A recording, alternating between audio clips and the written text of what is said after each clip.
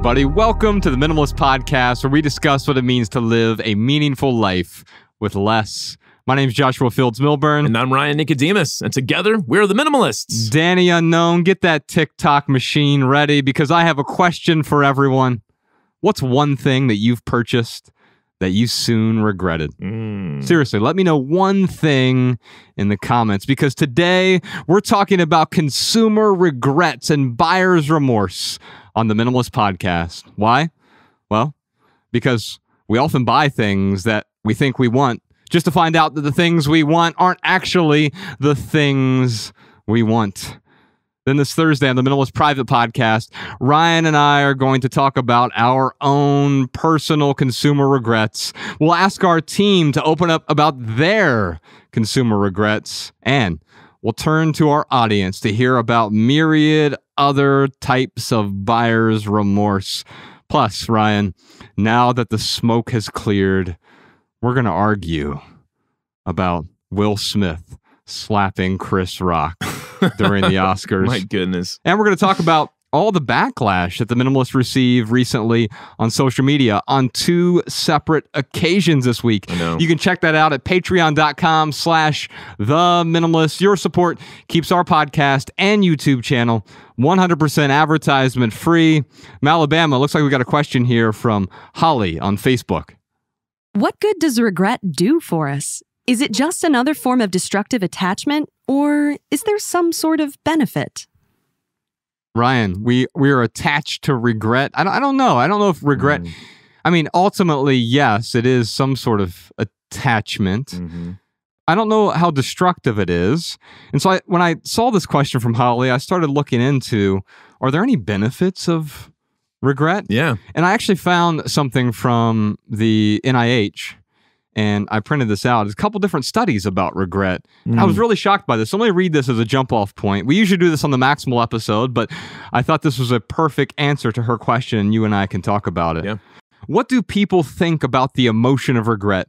Recent demonstrations of the psychological benefits of regret have been framed against an assumption that most people find regret to be adversive, both when experienced but also when later recalled. Two studies explored lay evaluations of regret experiences, revealing them to be largely favorable rather than unfavorable. Study 1 demonstrated that regret, but not other negative emotions, was dominated by positive more than negative emotions. In both studies, number 1 and 2, although participants saw a great deal of benefit in their negative emotions, regret stood out as particularly beneficial. Indeed, in study 2, regret was seen to be the most beneficial of the 12 negative emotions. Man, Ryan. And it goes on to say, why it's beneficial. So in short, people value their regret substantially more than they do other negative emotions. Here's why. And it goes into one of the studies here. Regret triggers behavior change aimed at remediation. So when we regret something, we often change the behavior that led to the regret. Right. And I think quite often the other negative emotions like stress or anxiety, we don't make any change. Or if we do, it doesn't affect the stress or anxiety as much as the regret. Yeah. And finally, it says, in other words, information gleaned from regrets can guide future behavior aimed at achieving desired outcomes. Yeah. Man, well, you know, Tony Robbins talks about when you have a strong emotion attached with an action, like that is like a really good way to change your state. So I could see where regret would totally be a useful emotion because yes, when you feel negative, I mean, that's what we do with our lives, Josh. We are running away from pain and discomfort. So, you know, the more discomfort we experience, the more we want to get away from it.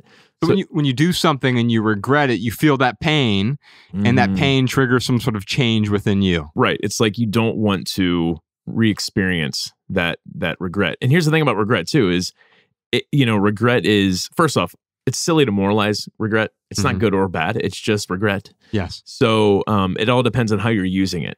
And if you use it to learn a lesson, then that's valuable. But if you're using regret to beat yourself up with, that regret is going to turn into guilt. And then that guilt will turn into shame.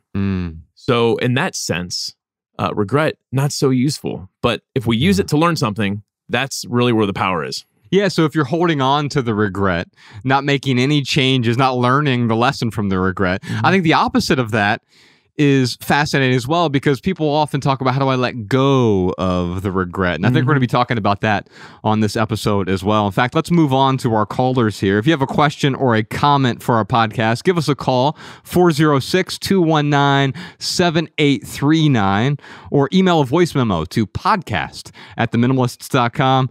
It looks like we have a question here from Mike in Schaumburg, Illinois. What if you donate something to charity and then you think about purchasing that product again? What's behind that? So Ryan, Mike is asking about the regret of letting go of something, but then, I'm thinking about buying this again. Yeah. Now, it seems to me there are a few reasons that we would think about that. Let's say I went and donated our toolkit, which is useful and we use it every day. Sure. Well, that was a mistake. By letting go of that, I'm actually depriving myself of something useful. Yeah. And so that might be one reason that you're like, oh, hey, I got rid of this thing that I actually found useful. It didn't make sense. It didn't benefit me to get rid of it. Yeah. I've done that with a blender. Yeah? Where it's like, Mariah and I were moving, and I'm like, we don't really use this blender. We don't really need it. We got rid of it.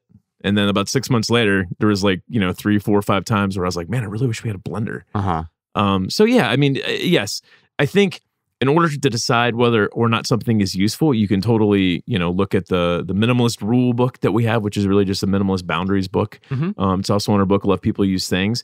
And, you can ask yourselves these questions to see if it's something that you actually are going to miss. Sometimes things have a season though, so maybe you buy something, it's really important to you at the time, you're using it, and then you don't use it for a couple of years. So you look at that rule book and you're like, oh man, this totally, if I take the seasonality rule, yes, this is, have I used it in the last 90 days? I'm going to use it in the next 90 days. If I answer no to that, I'm going to let it go. Or the spontaneous combustion rule. Hey, this thing spontaneously combusted. Would I replace it? And if I'm answering no to those questions, then I'm giving myself permission to let go. Right. But then, 2 years from then, it might be something that I need to bring back into my life for whatever reason. Yeah, and I think it's okay to realize that you might need it. You might need to bring it back into your life.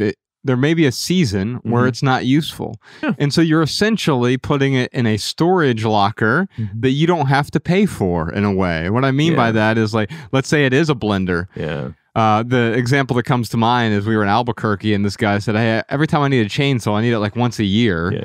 That maybe I'll buy it from Craigslist and then I'll put it back in the storage locker, Craigslist, right? So someone else has access to it. And then the next time I need a chainsaw, I'll go there and I'll do that again. Now, obviously, there are certain things like that you could even rent, so you don't have to hold on to them in perpetuity.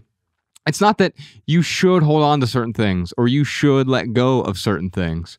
Mike, if you haven't checked out the rule book, it's theminimalists.com/rulebook. But those rules are basically some parameters. It's free. You can download it. There's 16 different rules for living with less in there, but they're not really rules. They're boundaries that are completely adjustable for you, whatever season of life that you're in. Now, let's talk about where else that regret might be coming from. That feeling of, oh, I shouldn't have gotten rid of that. So we talked about, hey, if it's useful, obviously I didn't want to let go of the thing in the first place, right? Now, we have to be careful because we can pretend anything's useful. Sure. We get confused and think, oh, this junk item, I'll hold on to it just in case, which is one of the 16 rules for living with less, the just in case rule. However, the other side of this is, hey, I got rid of the thing, and now I'm thinking about it because other people in the culture have that same thing. So maybe you got rid of your expensive car. You were driving a Lexus and you downgraded to a Toyota I did, right? And now all of a sudden you see Lexuses everywhere. As soon as you got rid of your Lexus, it's like, oh man, and the heated seats and we overvalue the things that other people have, and then we get the things that those people have and realize it doesn't have the value that we thought that it had in the first place. Yeah. Well, you can TikTok that, Danny. Whenever you're purchasing anything for, to impress someone else or to make yourself look a certain way to someone else, that is a dangerous road to go down, because certainly there are times, like if I'm going to court, I'm going to want to wear a suit, right? Yeah. So like there's something that, I want to put on or wear to like show respect or whatever it is. I used to go to, like, I'd get invited to weddings and I would wear like my Zero shoes and my shorts and like a t-shirt.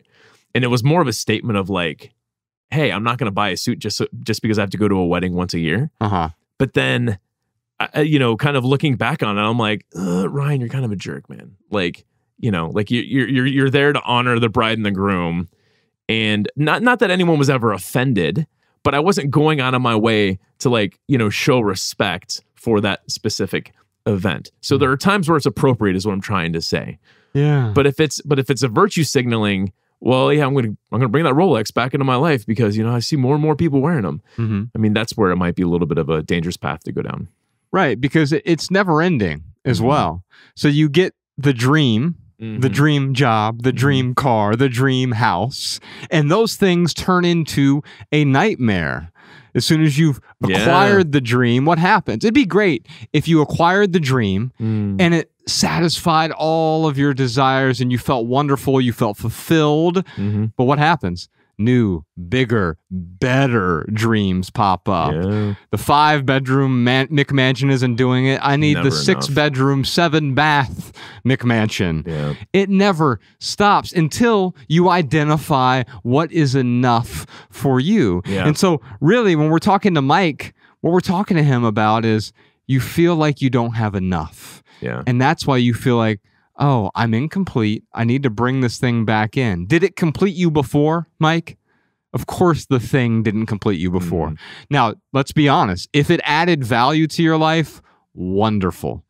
Then don't deprive yourself of that. Maybe temporarily deprive yourself, because that will teach you whether or not it actually added value. Yeah. But if you're feeling the remorse, instead of figuring out, should I buy the thing? Should I not buy the thing? Ask yourself, why do I feel that remorse? Do I feel incomplete without the thing? And if so, will that thing complete me? And of course, you know the answer to that. Now, Mike, great news. We're going to be in Chicago this month, and I'd love to give you a couple tickets. So Podcast Sean, if you could reach out to Mike, give him 2 tickets to our Chicago event. Now, y'all, we'd love to have this event sell out. So if you're anywhere in the Midwest, we're going to be in Chicago and Minneapolis. These are the last 2 stops for the American version of the Love People Use Things tour. Ryan gives a minimalism talk. I do a book reading from our book, Love People Use Things. But then the best part, a live version of the Minimalist podcast in front of an audience where you get to participate in the podcast. So Mike, come on out. We'll be in Chicago. We'll give you a couple tickets for that. Or if you're in Minneapolis or anywhere in the Midwest, make that road trip. We'd love to see you there. We'll also be in Toronto and Vancouver later this year to finish off the Love People Use Things tour. And Ryan, we should probably mention, since we have 100 of these, if you need to connect with open-minded people locally, we have these free local meetup groups. So say you can't make it to one of our live events. Yeah. You want to connect with some open-minded people. We have something called minimalist.org. Yeah. Minimalist.org. You can find free local meetup groups, 8 countries, 100 different cities, including an online city if you can't make it to even any of those meetups. Yeah. Now that people are finally meeting again, it's a great place to meet some open-minded people to talk about minimizing, simple living, career clutter, financial clutter, all these different types of clutter that are in our lives. Yeah. I mean, man, the pandemic is like finally loosening up a little bit to where people are starting to meet back in person. Yeah. So, minimalist.org, like people are getting together and they're talking about all things simple. Some of them are still doing like Zoom only meetings, but still in most of the cities, there is a way to connect with a group of open-minded people. Now, if you go to like one of the cities and it says, hey, sorry, there's not a community leader for this city. So that means if there's no leader, there's no events being planned.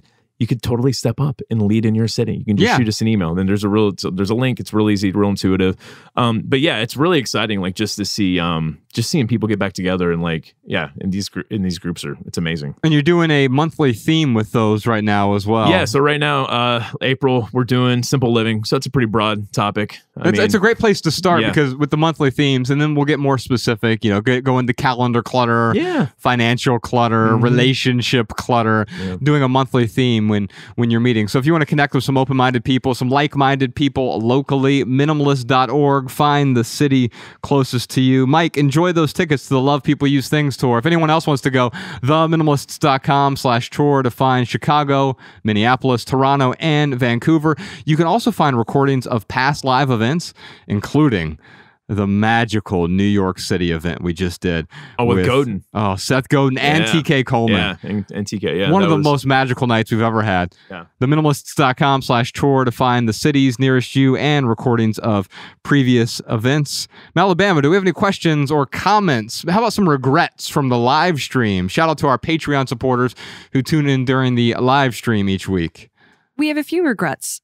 From Yaman, before embarking on my journey of becoming debt-free, I leased a Jeep that was my biggest consumer mistake. Everyone told me not to, and I justified it every which way just to do it. Man, there's something wrong with leasing a Jeep, right? Again, we're not trying to moralize anything here, but it sounds like he could not afford it, and or maybe he lost a little bit of money on it. Yeah. And oh man, I don't even want to talk about the new Toyota I bought every couple years, because in my mind, my simple mind, every time I needed like major work done on a car, when it was going to be a couple $1,000s, I'm like, I'm just going to trade it in. I don't have to put anything down. There's equity in this one. I'll just move it over to this one, and instead of spending $2,000 now, I'll just get this $200 or $300 a month payment, and that made total sense to me until. I think it's like when I bought my third new Toyota.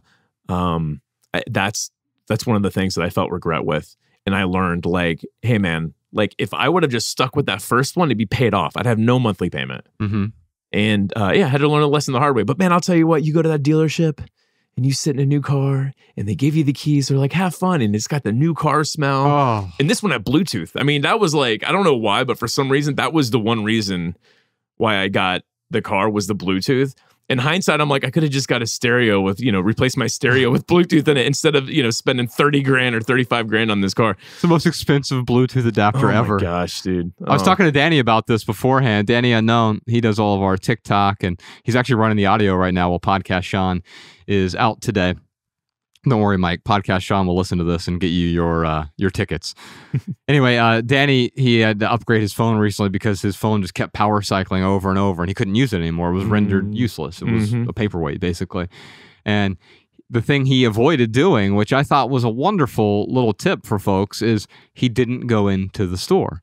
He didn't go into the iPhone dealership, because that's what it is. Oh man, all that new phone smell in there. It really is. And he was like, I know I didn't want to invest. That's another word we use. Oh my invest God. In the iPhone 13 Pro, because we can justify just about anything. Yeah. You get to that dealership, you can justify buying a new car because you don't have Bluetooth.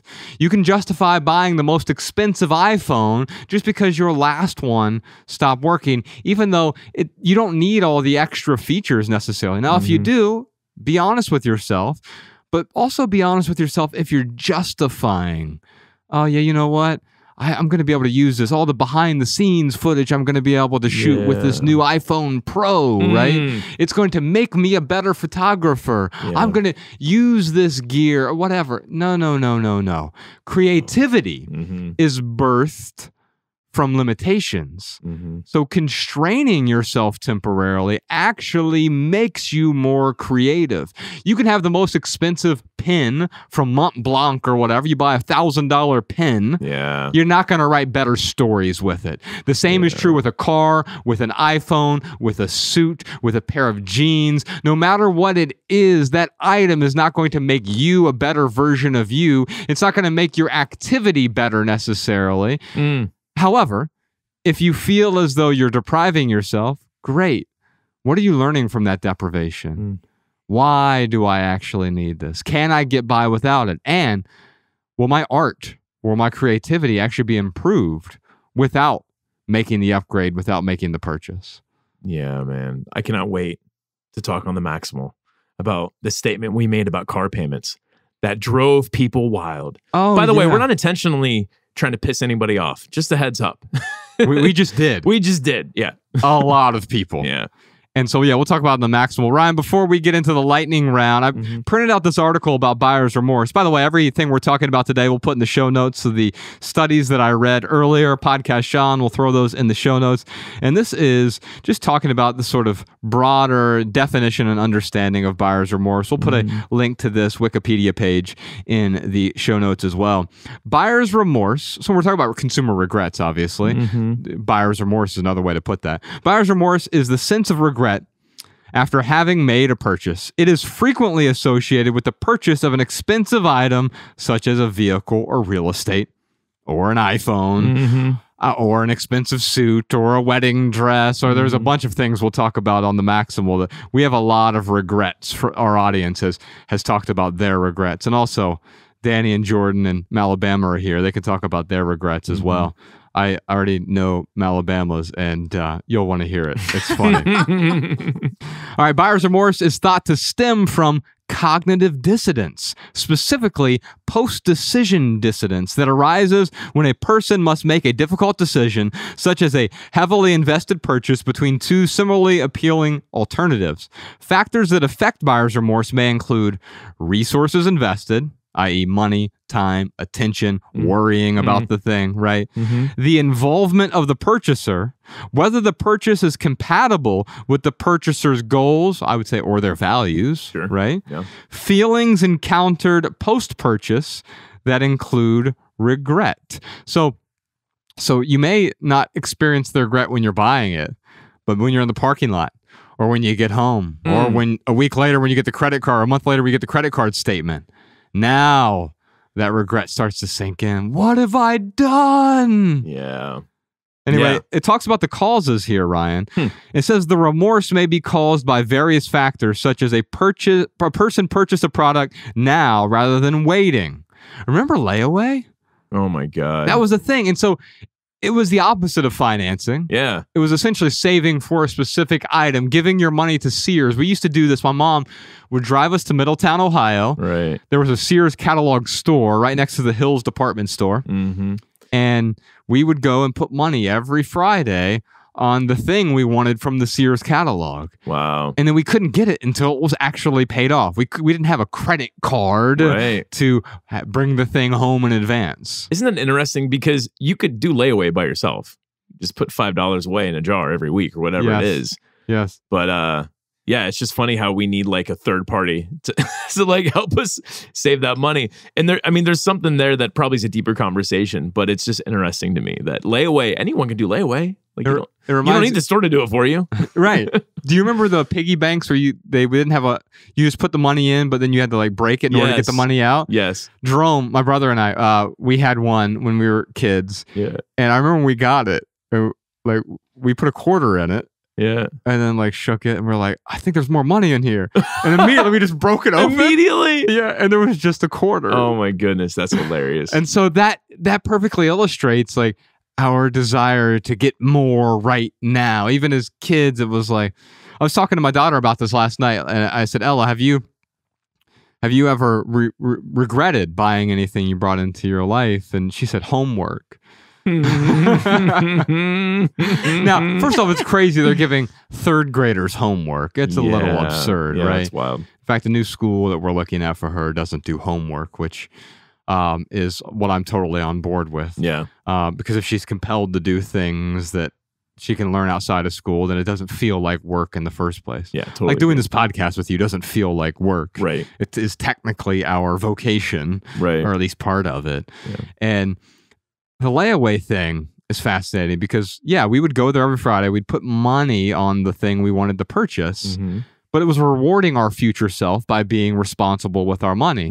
Going into debt's the opposite. We're punishing our future self. We're borrowing from our future, going into debt to buy these things that we think we need. And we get that burst of dopamine, that pleasure. In fact, I had this essay here from Kapil Gupta. I'm not going to read the whole thing, and I can't put a link to it because it's a private email.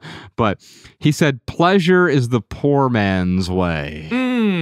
And I'll just read a little excerpt from here. This is from Kapil Gupta, one of my favorite thinkers, philosophers. One might call him a stoic. He wouldn't call himself that. He said, one chases pleasure for a dose of good feeling. He chases pleasure because he is bored. Most of all, he chases pleasure because he has not found the fountain of truth. If one finds truth, everything pales in comparison. Pleasure is the poor man's way. Electronic addiction, socialization, consumerism, whatever it may be, stopping would do nothing for him. After all, what else is such a man supposed to do? He seeks a dose of feeling. He does not wish to deny himself. And even if he did deny himself, this would do nothing either. Truth lies not in denying oneself. Truth lies in understanding what he does not know. Understanding what one does not know arises from a desire to understand. It's a longer essay, but what I like about this, Ryan, when I'm thinking about this is if you understand that thing you think you want, you probably won't actually want it. Unfortunately, we tend to not understand that $30,000 Bluetooth adapter until after the purchase. Right. And that's when the regret seeps in. However, I will say this. We get questions about letting go of regret. Let me talk to you. It's simple to let go of regret. Regret is the easiest negative emotion, I'm negative in quotes here, negative emotion to let go of, because as soon as you learn the lesson from the regret, you let go of the regret. Yeah. Because you've learned the lesson now and it's turned into something productive. I know not to do that again.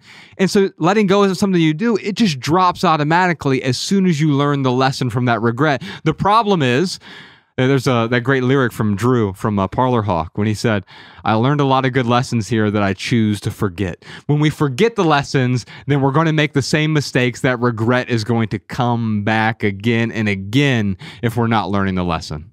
It's a great segue into the lightning round, where we answer your text messages. You can text your questions and your comments to 937-202-4654. Yes, indeed. Those texts go to both of our phones. We respond to as many people as we can, including some folks on the podcast. Now, during the lightning round, this is where Ryan and I do our best to answer your questions with a short, shareable, less than 140-character response. We call them minimal maxims, and we put them in the show notes so you can copy and share our pithy answers on social media if you like. By the way, you can find all of our minimal maxims in one place now, minimalmaxims.com. Ryan, we have a question from Lauren, Alabama. What do I do when purchasing anything gives me buyer's remorse? I end up feeling guilty for every non-essential purchase, and I don't understand why. I understand why. And it's because we get confused. We think there's such a thing as non-essential purchases and essential purchases, and that's it.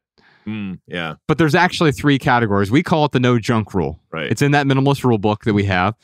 And the no junk rule basically says everything you own, everything you purchase, everything you want, everything you desire, everything you've owned in the past, every material good can fit in one of 3 piles. It's either essential, non-essential, or it's junk. We all have basic essentials. So yes, the essentials, you never regret buying something that's essential. Right. Food, shelter. Although you might regret buying too much of a thing. Oh, I bought and ate an entire cheesecake. I certainly regret that, right? Yeah. I bought too big of a house. I bought too expensive of a car. Right. And so you regret those things because you're not regretting the essential. You're regretting the parts of those things that are non-essential that you're not getting value from. Yeah. Now, the non-essential things are the things that add value to your life, but the junk are the things that masquerade as though they add value. And the reason, Lauren, you get confused here, you end up feeling guilty, is because you are mistaking the non-essentials and the junk. Because it's easy to do. I saw it in that ad and it looked so essential. It looked so value-adding. But then I got it, I didn't get any value from it. And so if you don't get any value from it, what is it? It's junk. Here's my pithy answer for you. If everything is valuable, nothing is valuable. Preach. Now, that's a definition. You know, right? By definition, if everything has the same value, then it's all worth functionally 0. And so we have to be careful because you'll value something differently from the next person. So yes, you might see someone who gets immense value from that blender or from that toaster. But if you don't eat toast, then you're not going to get the same value as someone else who gets immense value from the toaster. So choose those purchases carefully. Yeah. So is what you're saying is kind of like she's feeling guilty when she buys junk? Yes. Yes. Because she feels as though, oh, this is supposed to add value to my life, and then I get it. Yeah. And I realize it doesn't. So you have to think about it beforehand. Is this going to add value to my life? Is an important question. We have those 5 questions to ask before buying. In fact, you can have it as a free wallpaper download for your phone. So anytime you're somewhere before you make that purchase, you can just download that. We'll put a link to that in the show notes as well. Or you can just download it on our resources page over at theminimalists.com. It's just a free wallpaper. It says, all right, I'm going to ask these 5 questions. And one of those questions is, will this add value to my life? Yeah. And maybe expand on that. In what ways will this add value to my life? Is this worth the money I'm going to part with? That's another one of those questions. And so asking those questions beforehand will help you avoid the future regret. We were talking on the live stream before we started recording this, Ryan. I released a novel in my 20s, published a novel called As a Decade Fades. It was my first book. And the main character, Jody Grafton, in there, he's like a singer-songwriter. He's tattoo-laden singer-songwriter, and one of the tattoos on his arm says future regrets on it. And I feel like we all need that tattoo in a way. Yeah. To remind us that, hey, this decision I'm about to make might lead to some of these future regrets. Yeah. Oh, man. My pithy answer is this. Shame is tamed when guilt is jilted. So what does jilted mean? Well, you can tell Josh helped me edit this pithy answer. I loved where you were going with it. And so I was driving here this morning and I was trying to voice dictate how to make this pithy. I said, how would this look on a poster? Because you were talking about guilt and shame. And really, I think the more accurate description here, although I think that what you have there looks great on a Minimal Maxim image, but guilt or shame is tamed when guilt is understood. Yes. When you understand the source of your guilt, the behaviors tend to change, and then the shame goes away on its own. Yes. Now, jilt means to let go of, to kind of walk away from. And once you understand it, it's easier to walk away from it. Yes. Yeah. Well, we got so much more to talk about, Ryan. But first, real quick, for right here, right now, I'm so excited to share this with you. We've been working on this for almost a year now, and we're finally announcing it. And we're announcing it through this essay. So I'm going to read this essay for you. This is our Right Here, Right Now segment on the Minimalist Podcast. And this essay is called This Much Debt is Gross. Ryan, our society has a problem. Most people are financially illiterate, and it's not even their fault. Because we don't learn how to manage money as kids, we are easily convinced by corporations to go into debt as young adults, buying things we don't need with money we don't have to impress people we don't like. When we spend years mired in the mess we've made: credit card debt, student loans, car payments, and myriad other ways we borrow from our future. The average indebted American household has $97,775 in non-mortgage debt. How gross is that? What? Say that again. The average indebted American household has $97,775 in non-mortgage related debt. So car could be in there. Car, credit card, student loans are the three big ones. Everything but your mortgage, yeah. Those are the 3 big. That's actually, in fact, that number is from those 3 things added up together. It's crippling. Yes. But if we can teach students, if we can teach kids how to stay out of debt, then we can end the suffering that is compounded by debt. And that's what Ryan and I want to do today. That's why the Minimalists, we are partnering with Ramsey Education this year in 2022 to bring the Foundations in Personal Finance curriculum, get this, to every school in our hometown, Dayton, Ohio. Every school. Heck yeah. Would you be willing to help us? And here's what we're asking for. So over the past decade, the Minimalists and our audience have contributed to 9 philanthropic projects, including building 2 orphanages, providing relief to American hurricane victims, constructing an elementary school, and establishing a nonprofit grocery co-op in one of the largest food deserts in the United States. And now, this year, with your help, we're going to teach personal finance to every middle and high school student in Dayton. Every middle school student, every high school student in Dayton. And if we reach our $40,000 goal quickly, we can expand this to other cities all across the United States. Now, the Foundations in Personal Finance teaches students proven money principles that will set them up for a debt-free life. The problem is many schools don't have the resources they need to provide this curriculum to their students. And that's how we and you can help. You can purchase the curriculum for just one child, and it's really inexpensive. Or you can do it for multiple children if you're feeling really generous. But $25 provides the curriculum for one middle school student. $45 provides the curriculum for one high school student. And if you don't have $25 or $45, then $5. You can donate as little as $5. Yeah. And you can help provide the curriculum for some students. And it's awesome, man. Could you imagine if we had this when we were kids? It'd be the best. Oh, it would have saved me like 10 years of like pain and anguish, man. All that suffering. Of all the crappy financial decisions I've made. Yeah.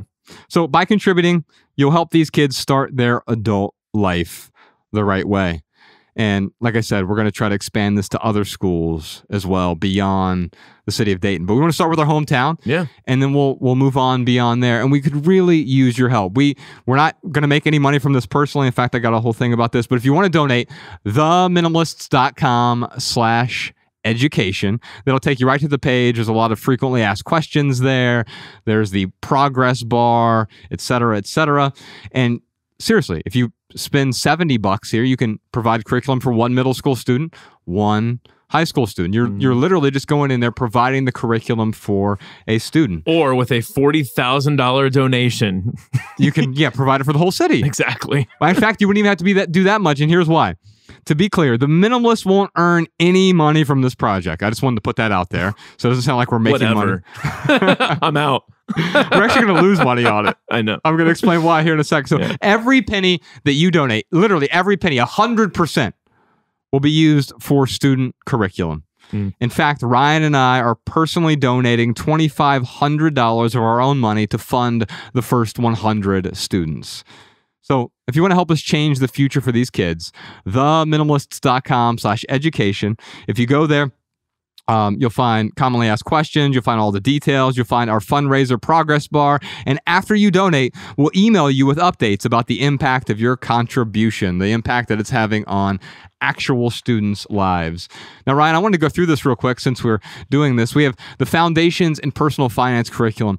I went through this course, which, by the way, it's a 13-hour course. I didn't go through the whole thing, but I went through all of the curriculum. Yeah. Because I wanted to make sure that as we're helping them create this for the students, that it was something I was 100% behind. Because I know I'm behind Dave Ramsey's method, but I wanted to make sure that this is going to be help. And not only will it help, but I would have been interested in this as a high schooler. Because it's not, here's the credits and debits, molten rock is magma. Like, it's actual stuff I want to learn, right?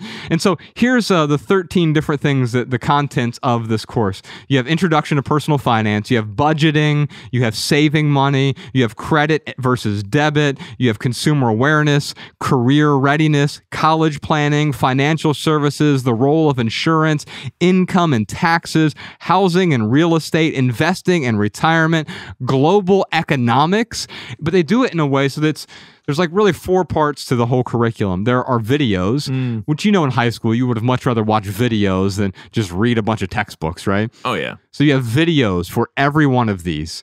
You have student textbooks that you can follow along, but the videos are the main thing. You have teacher's guides, and you have activities for students, so they're actually engaged in the learning. Yeah. $25, you can bring this curriculum to a student. $45, you can bring it to a high school student. If you want to help, theminimalists.com/education.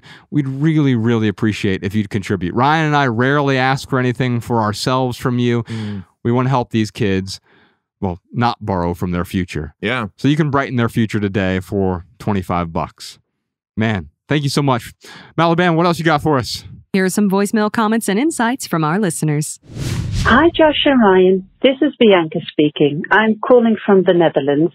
I have a tip for Ryan and his double swimming trunk dilemma, and a travel tip in general, I hope. Ryan told us he didn't like packing an extra set of swimming trunks just in case the first one got dirty on the trip. Personally, I like to use Dr. Bronner's All-One Cast-Iron Soap. I have to add that I am in no way, shape or form affiliated with this company. Dr. Bronner sells pure cast-iron liquid soap, which can be used for over 18 different purposes. You can use this to clean your face, body, hair, dishes, laundry, the whole shebang. So while you're traveling, you'll only need this soap. And Ryan, you can hand wash your swimming trunks. I also love this company for using organic and certified fair trade ingredients, plus they're packaged in recyclable bottles. I really like their philosophy on how to treat the earth and their suppliers. I think this will appeal to many fellow minimalists. I hadn't heard a recommendation on Dr. Bronner soap before, so I hope this will help some of you out there.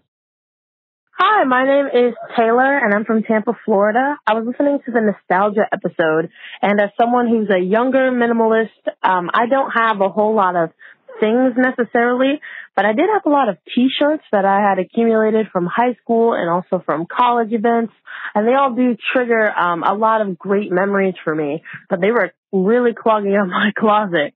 And so from the transition, after college, I actually took all of the T-shirts and cut them up and made a no-sew blanket. So I'd suggest that anyone who has a lot of T-shirts, that would be a useful way for them to get a use out of them. It's a great size. It's small. I can travel with it when I go across the state or when I get on air. Just keep all those little things that might trigger nostalgia about an event you went to or about maybe a club you joined without having the extra bulk. All right, y'all, before we get to our added value segment today, here's a thoughtful comment from one of our lovely Patreon subscribers. Sandy said, I appreciate all the different perspectives shared by you and your guests. It gives me hope that people from different backgrounds and religions can live respectfully and peacefully together. Ryan, I don't know if I talked about this on the podcast yet, but that's pretty awesome, man. Yeah, well, sorry. What really blew my mind is this made me think about when she left this comment. It made me think about, we were in Washington D.C. recently. It was me and you and T.K. Coleman and Ken Coleman, no relation. We call them the brothers Coleman, but I don't think they're related. And anyway, what I realized while we were on the stage, and I didn't mention it there, although it was January 6th, which was strange. We're in Washington, D.C. on January 6th. Yeah. It was 2 years later, but still, it was a insurrection of love and joy. Yes.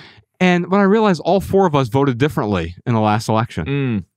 And yet, we love each other. We care about each other. We're compassionate toward one another. We're loving towards... I mean, I accept and respect all three of you so much. Not because you voted the same way as me, or I need you to vote the same way, or I need you to have the same beliefs. That becomes a prison when I need everyone else around me to be just like me. Yeah. It's self-righteousness, and it makes us miserable. So Sandy, thank you so much for that comment. She said, I'm a careful budgeter, and I limit my subscription expenses, but I finally justified Ryan's OnlyFans. Otherwise known as the Minimalists Patreon. Yeah, sorry. There are not any lewd pictures on our Patreon. Or pictures of fans. Well, there might be some of our audience, some of those fans on there that you can talk to, but that's about it. Yeah. The only fans you're going to see on there. You know, when I say it out loud.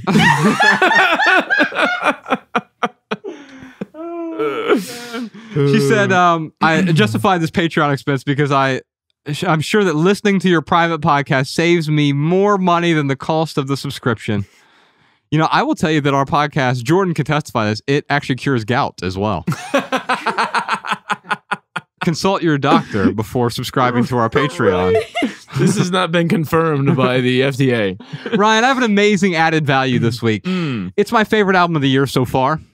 There's this young gal named Jensen McRae, and it's her debut album. The album is called Are You Happy Now? And this is the title track to it.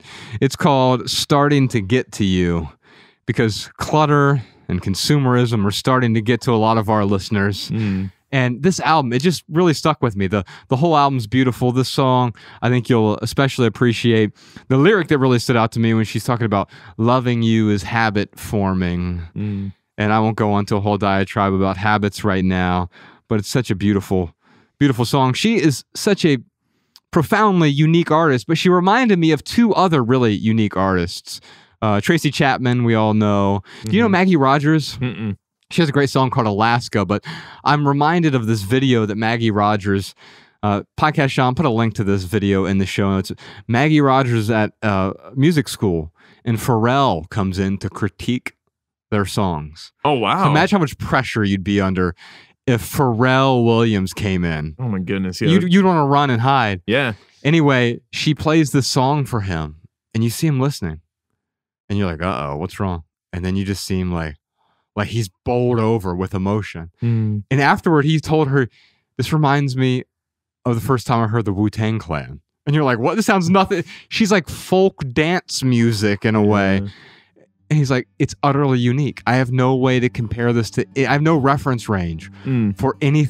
When Wu-Tang came out, I was like, there's nothing else you could say, oh, it sounds like this. It doesn't sound like anything. Right. And her music was similar. And then I heard this song from Jensen McRae. It's called Starting to Get to You. And it reminded me of that, where it was profoundly unique. By the way, Ryan, we have a bunch more surprise questions this week, like, what are Josh and Ryan's top 3 personal consumer regrets? What are the most interesting consumer regrets from our audience? Here are some hints. That list includes wedding dresses, gym memberships, Botox, Pelotons, cars, pets, homes, paper planners, and much more. Also, why are the minimalists considering leaving social media altogether? Plus a million more questions for the minimalists. And if you want to hear all that, check out the Minimalist private podcast this week. Visit patreon.com/the minimalist to subscribe and get your personal link so that our weekly private podcast plays in your favorite podcast app. You'll also gain access to hundreds of hours of private archives, recordings of live events, exclusive home tours, and our private community of thousands of open-minded minimizers like you. You can follow The Minimalists on TikTok, Instagram, Facebook, and Twitter at The Minimalists. If you want our podcast show notes in your inbox, just sign up for our email list over at theminimalists.com. On behalf of Ryan Nicodemus, Podcast Sean, Malabama, Jordan O'More, Social Jess, Danny Unknown, Emma the Immigrant, and the rest of our team, I'm Joshua Fields Milburn. If you leave here today with just one message, let it be this: love people and use things, because the opposite never works. Thanks for listening, y'all. We'll see you next time. Every little thing you think that you need, every little thing you think that you need, every little thing that's just feeding your greed. Oh, I bet that you'd be fine without it.